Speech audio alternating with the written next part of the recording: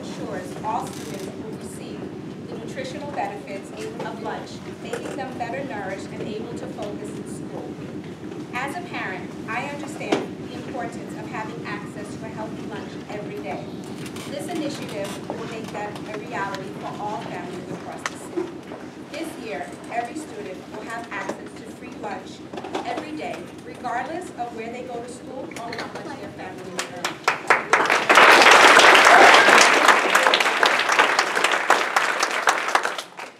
I would like to thank the state and city officials along with the advocacy groups who helped make this possible.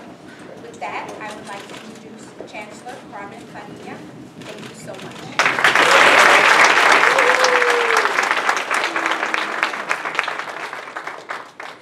Thank you. Good morning. It's really a pleasure to be here today because I know so many people have worked so tirelessly to get to this point. So this is good news upon good news upon good news. And thank you to Principal Vernon. This is like his wife. What months on the job, 5 months on the job. So for him to have all of us in his school at this time is really amazing. And he's very calm about this. So this is just the beginning.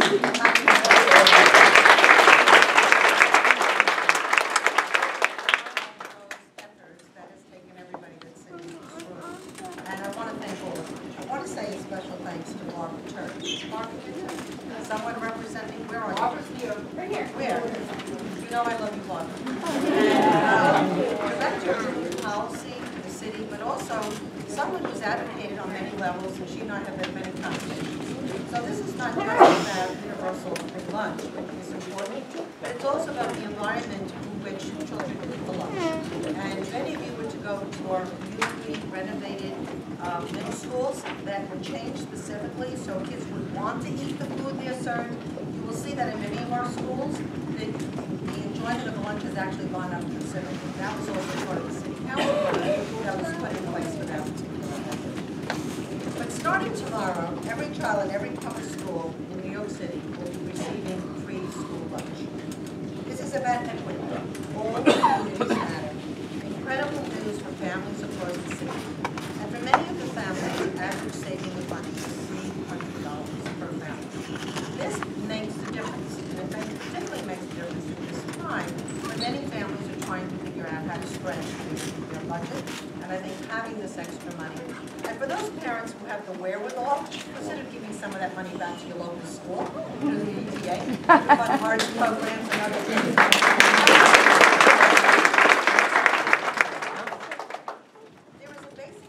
Investment that every New Yorker deserves, and we're investing in every free school lunch program.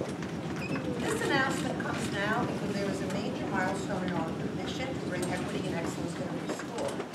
But this summer, the state started a new data matching system, without which this would not have necessarily been possible, that directly certifies families who are eligible for free lunch. And this allowed New York City to qualify for a federal program, Community Eligibility Provision. And this is one of the major things that happened that's making this possible, and for which we are extremely thankful and expect to see much more helpfulness from the federal government at some point on many of our other initiatives, including one that we talked about yesterday. So I really, again, want to thank everyone who made this possible. I want to say to all the elected officials, both from the city and the state, your involvement at all levels of what we do is crucial, because together we can conquer the world, and I am thrilled to be here today to make this celebration possible. Thank you.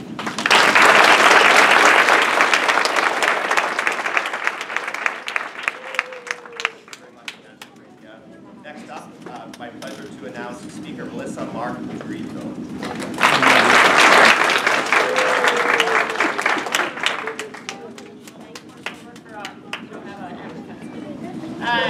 Thank you so much for welcoming us into this space. And in light of some really bad news in the past couple of weeks, between Hurricane Harvey, between the DACA announcement by this president, Hurricane Irma that's happening as we speak, I'm very concerned about that. We're really happy that we can be here to announce some good news for families in the city of New York. I want to thank all of the advocates, obviously our friends in labor. I have my colleague here from the council, Ben Kallos. We've been advocating very strongly to be able to arrive at this point. point. So I really am happy to join the Chancellor in being able to announce the elimination of lunch fees for all students in public schools this year. So I want to thank the Chancellor for her support of universal free lunch for our city students. I also want to offer sincere thanks to the Lunch for Learning campaign.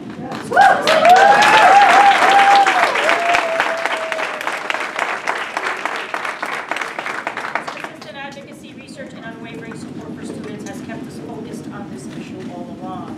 The school lunch program is a central component in both our efforts to end hunger among children and to close the education achievement gap. Recognizing this, the Council has pushed hard to eliminate lunch fees to not only improve childhood nutrition, but also to help students do well in school. And that's something that I learned through the UFT in visiting community schools in Cincinnati.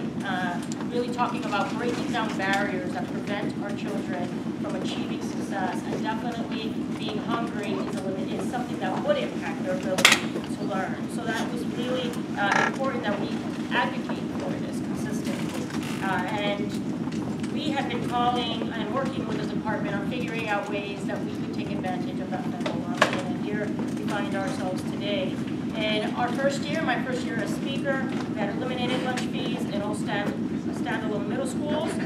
Success in this program led to baseline support from the administration. We then worked with DOE to expand the breakfast in the classroom program to all standalone elementary schools. In the city's budget for this year, we agreed to further expand the free lunch option while simultaneously improving the overall lunch program and dining experience for students, something the Chancellor is very passionate about.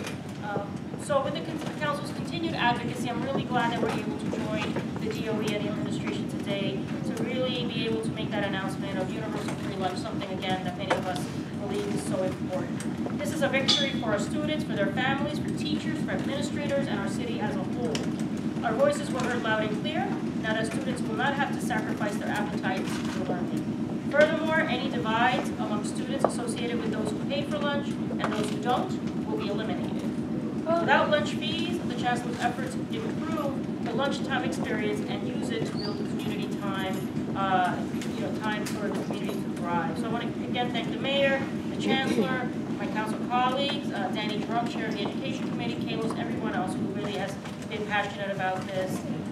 We're going to definitely see an improvement in the learning experience for our children. So thank you very much, Chancellor.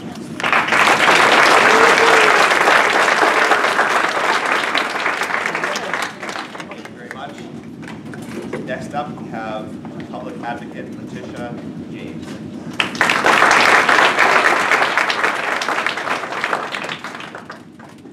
can't believe that I'm standing before you today thanking the federal government.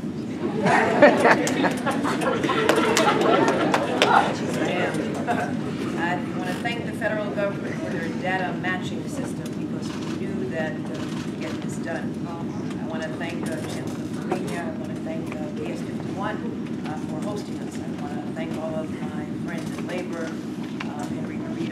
Ferreras-Copeland, Mark Viverito, Sean Francois, Speaker Mark-Viverito, Gail Brewer, and of course, the person who's basically put their heart and soul behind this, and that is Liz Accles.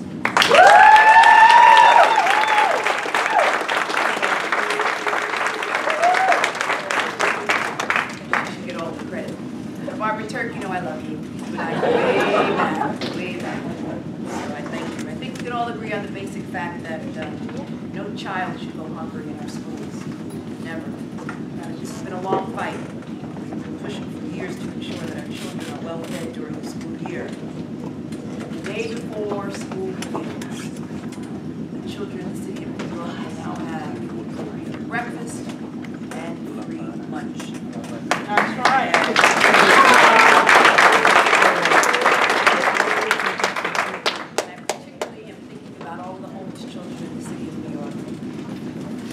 Desperately need a healthy breakfast and a healthy lunch to succeed.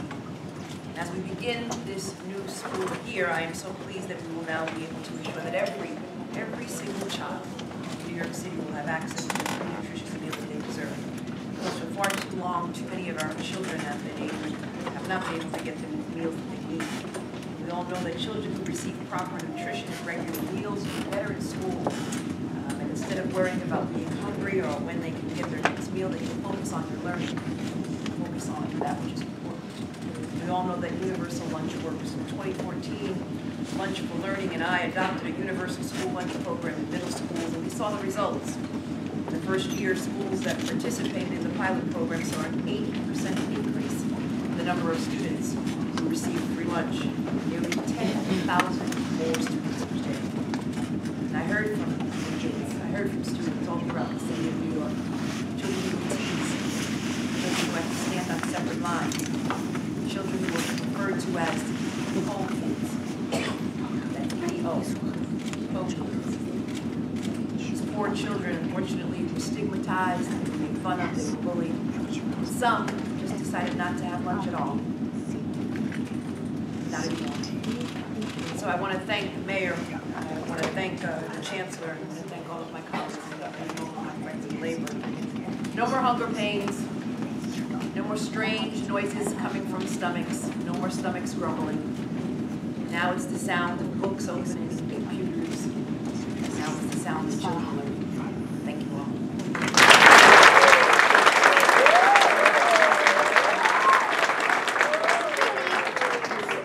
Our message. I'd like to welcome DC 37 President Ferreras-Copeland.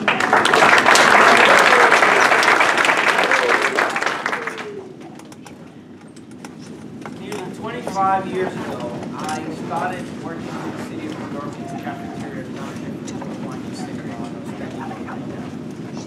and I experienced firsthand what the process that was taking place where children who were poor and didn't have the resources, either did not get up from the table to go get a lunch because they did not want to be stigmatized as poor, or to be turned away because they did not classify for free. Today's a special day for me personally, both for our union, the union representing the workers, the frontline people who prepare the lunches, and the school aides, and many other members who are responsible for administering the school lunch program in the city of New York. I want to thank the mayor and the chancellor for their advocacy. I want to thank the speaker, Speaker Mark-Viverito, for our partnership, public advocate Letitia, our partners in labor, Michael Mulgrew and Ernie Logan, who's not here today, that we have a new president of the Principals Union Trustees, Ernie, Michael, and myself, along with our locals and shortly friends, who have made it a commitment that this was something that was greater than just a labor issue. It was an issue that affected parents, that affected students, and affected the school community. So we made a commitment to be part of the biggest push that we could do to make sure that universal school feeding was a reality in the school system. And certainly advocates, particularly Liz and Agnes, for the work, they deserve a tremendous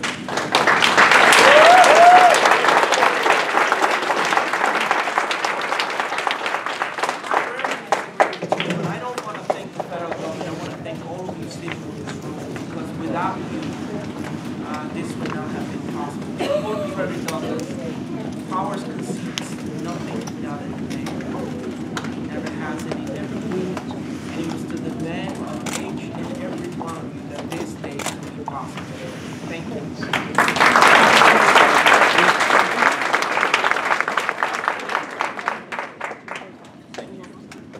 It's my pleasure to now announce UFT President Michael.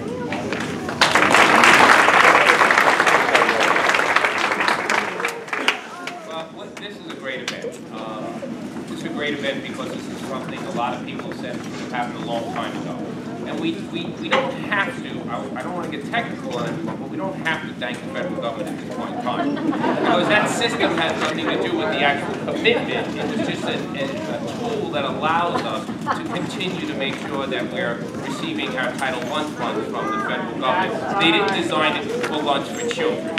It was the people in this room, the advocates, Liz, everyone, you all made this happen. You guys were great. You made sure we kept our eyes on the prize, so thank you so much.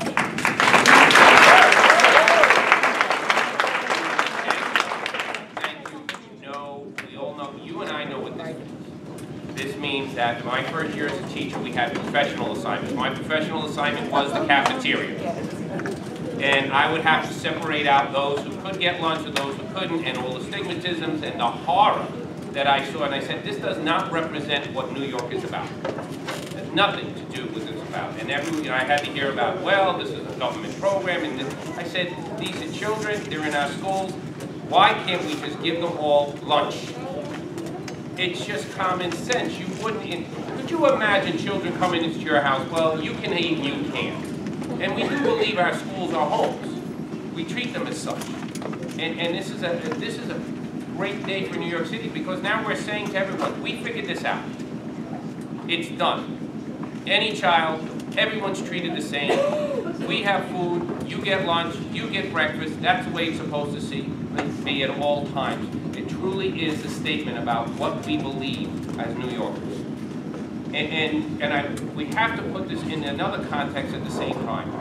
I have traveled half this summer all across this country, and I can tell you this. Many states, all you're seeing is less and less and less being done for schools. This funding that we do in New York State should be one of our proudest things.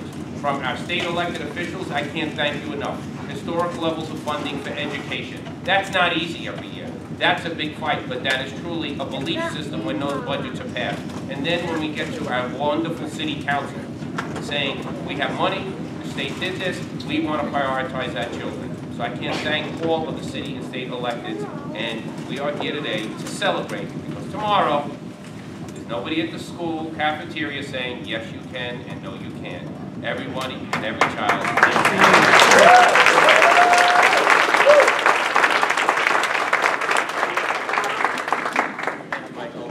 I'd now like to invite Executive Director, Community Food Advocates, Liz Accles.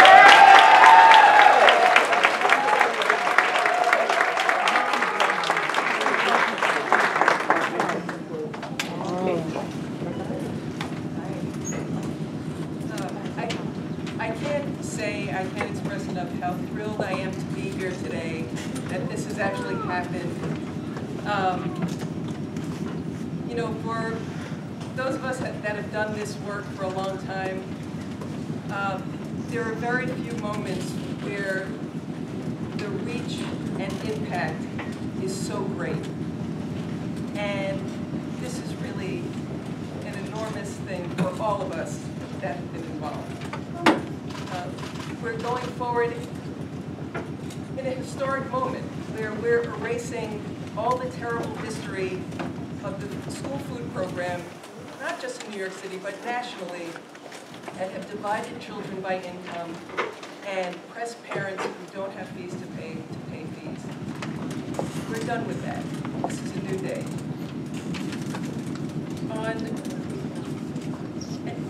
I just also want to say, this is not just impacting 1.1 million students today, but this will have an impact for generations to come.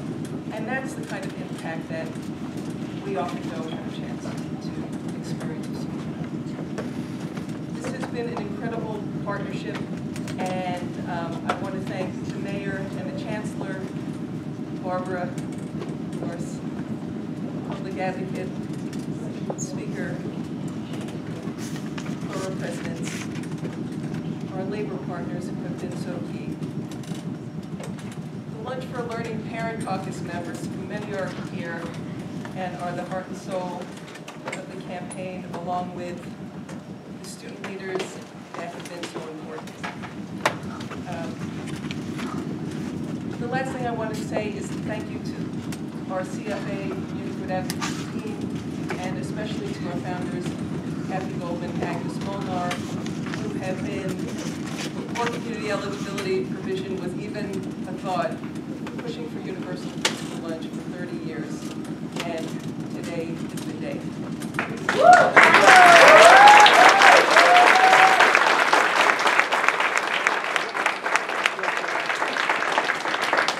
I'd like to now invite Council Member Kallos.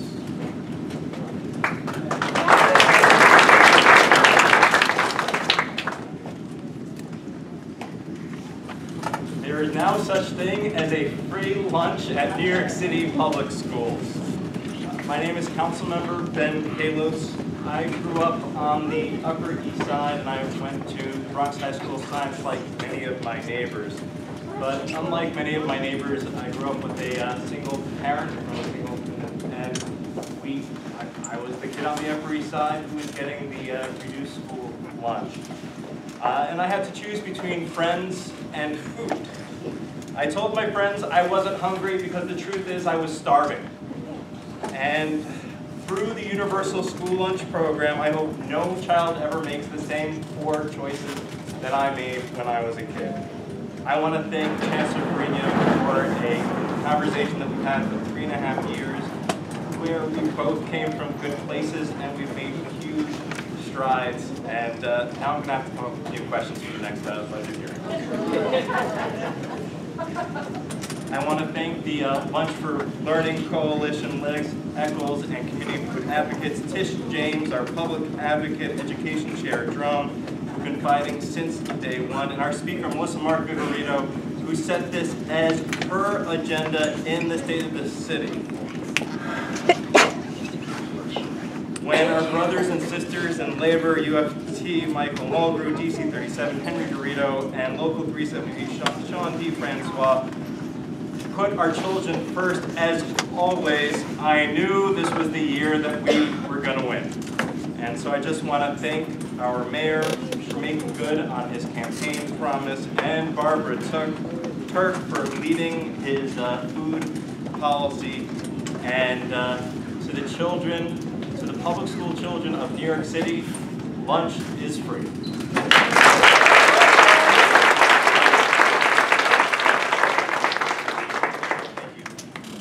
My pleasure to invite Council Member Johnson. He's not here today. Next up, then we have Assembly Member Wilson.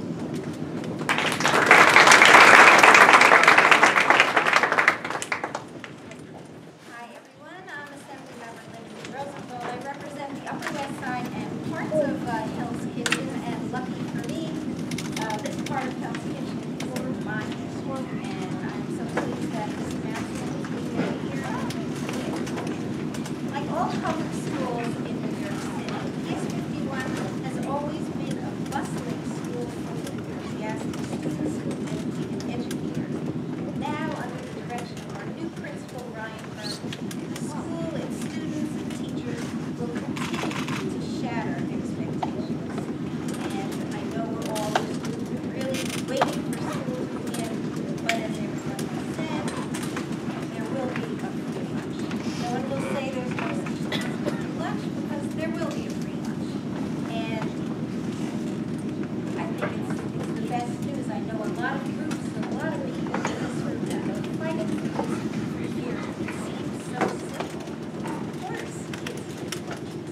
Of course kids get breakfast. But of course kids eat school. But with a lot of great ideas, it takes a while to actually get there. We know that children can't reach their full academic potential if they're focused on the rumblings of their empty belly instead of their lessons. A hungry student concentrates who can't think as clearly as her well-nourished classmates. And the expectations then, well, starting tomorrow, kids will no longer be starving for lunch. They will be starving for the knowledge and the learning that is delivered every day.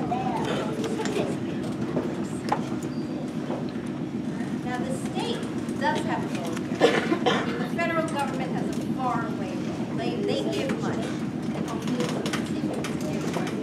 But the state education department came up with a simplification and streamlining of data collection, so the city could qualify for the highest federal reimbursement, which enabled them to expand the free lunch program while keeping the cost down at the same time. Now, this is a perfect example of the city, the state, the labor unions, the activists working together in an effective partnership to benefit our students and our families. With the number of public school students living in homeless shelters, this free lunch is even more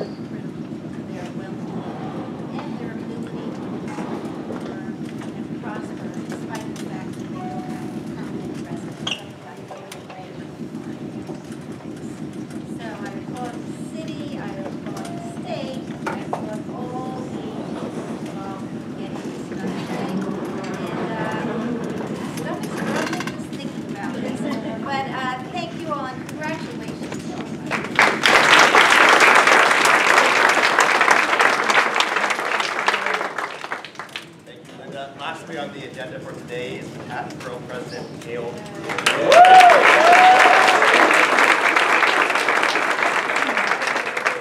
Thank you very much, and I'm glad to have Ryan back as our principal. He went to California and he came back.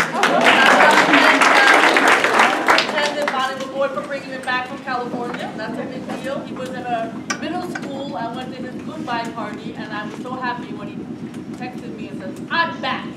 So it's a great for PS51, and I also want to thank Joanne Diaz because she is our appointment, one of two from the local CEC, and as a parent of 51, a real addition to this particular school and community. And I know there are Humans and Liz and Turk, who don't even know her first name, just call her Turk, know her first name, Barbara, but the real people to thank are Kathy Goldman and Walter. And I'll tell you why. If I never have to see another email. 1978. Anybody born then? When Kathy Goldman started sending me emails about this issue, and now I don't have to get it anymore. But they deserve a lot of credit for making this possible, and I think Kathy and Agnes deserve a real round of applause.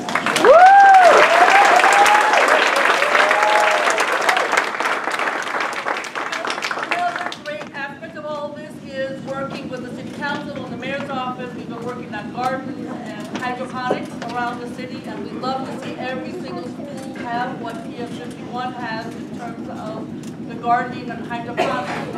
And the free lunch aspect, Universal will help make sure that that's another aspect of a great salad and garden aspect and all the learning that goes with it. So that's another aspect of today being so special.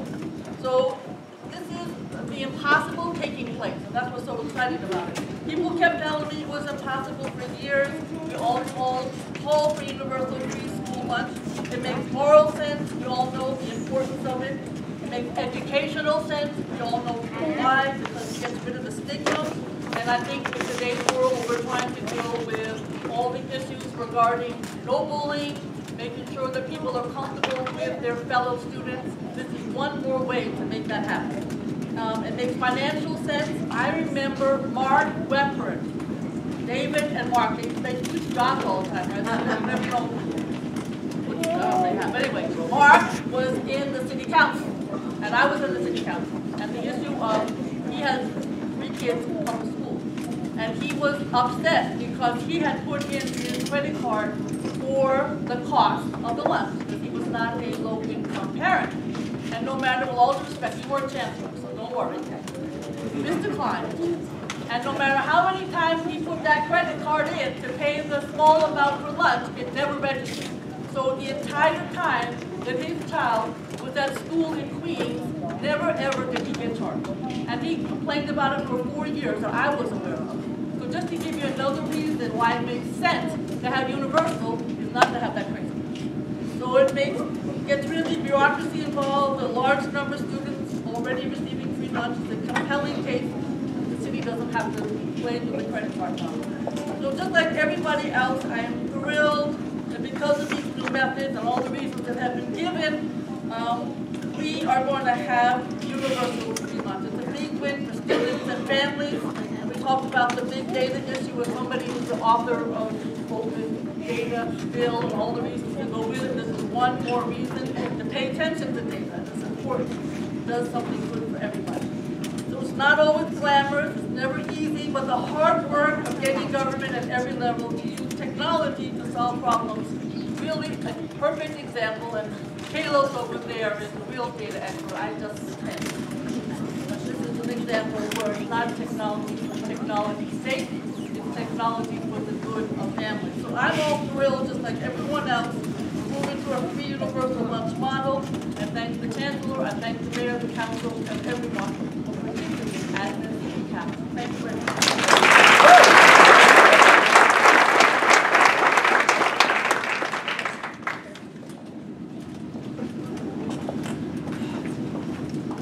A las noticias españolas, estamos aquí hoy en una ocasión buenísima. Mañana es el primer día de escuela y hoy anunciamos que para todas las escuelas de la ciudad de Nueva York, ningún chiquillo tiene que pagar para comer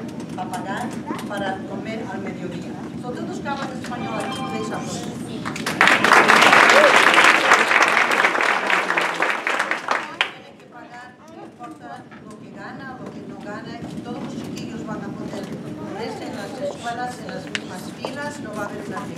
para la gente que paga, para la gente que no paga.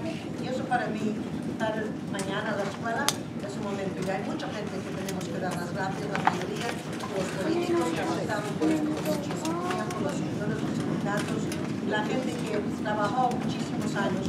Esto está trabajando casi en 1978. Y hoy es el día que está pasando. So, now I will take questions on this topic. Yes, Leslie. Thanks for having us. Do you have any kind of projections on how many additional children might get lunch? And second, I imagine we're going to get online comments that will say, hey, it's kind of an expensive luxury to pay more lunch to families than so can you give us an answer to that? Well, yes, and I think, honestly, when you look at the word equity, it also supports. Equity means that all children will have the same services, no matter where you are on the economic scale. And considering that the majority of our kids fall into this large, why not? And to me, I'm really hoping that a lot of parents who in the past may have been paid to not having their credit card, vouched for, will now use that extra money to help their schools in other ways. So I actually see this as part of our equity initiative, and I don't have any, but I don't think there's any way to do it. And the first question was, I think right now it's just 1.1 million children. I'm hoping that many, 1.1 million hopefully. And keep in mind that also a lot of our schools, and I'm particularly I work with a lot of your advocates to me, the middle school kids were the ones who traditionally would say they're not hungry or they didn't want to eat. It wasn't cool to eat these things, right? So we started the initiative a few years ago, thanks to the city council, and looking at things like putting booths in some of our middle schools. We put diner-style eating. I can do more schools that we went to. And the principals,